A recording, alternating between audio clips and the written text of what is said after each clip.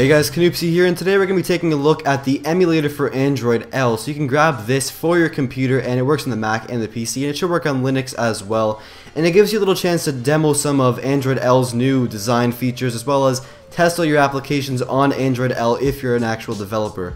So if you don't want to install this emulator version, as it doesn't have all the features as the previous version has, you can grab the actual developer preview for your Nexus 5 or Nexus 7 device, as it is more responsive than the emulator and also has more of the official features. So we're going to quickly go over all the new features in this little emulator for Android L, and I'll also include a link down below so you can download it for yourself and test it all out. So the first thing you're going to notice on the lock screen is the new time font, which looks pretty good, I have to say, as well as the new options to unlock your device.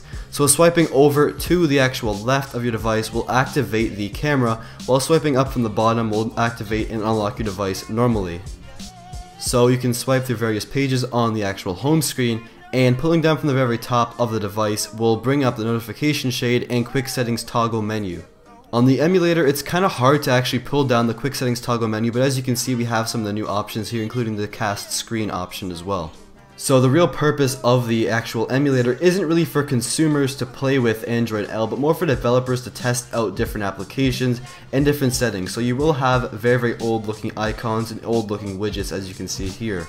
So one of the actual applications that was redesigned for this emulator was the phone application. As you can see here, when it opens up, we have a whole new kind of color profile, as well as the little dial pad icon moves when you swipe through the various pages in the actual phone application. When you tap on this icon, it brings up the brand new dialer, which also has a very nice clean design and some new animations.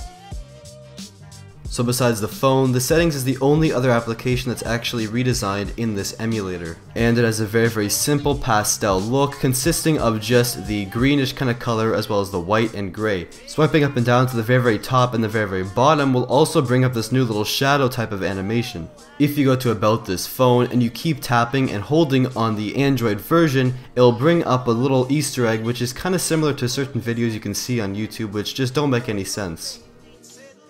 So one of the last things to show off is the new navigation keys. We have the triangle to go back, the circle to go home, and the square for multitasking. So as you can see here, multitasking is a little bit different than the previous version of Android. It's more of a 3D kind of layout, showcasing the applications that you have open. And when you swipe up and down, it kind of brings the newest ones forward and pushes the other ones back on top of each other.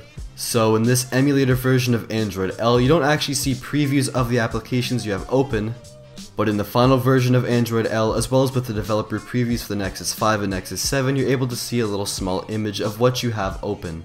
So if you enjoyed this video showcasing a demo of the Android L emulator, please leave a like down below, as well as also comment what you think about Android L so far, and subscribe if you haven't already. Thank you for watching.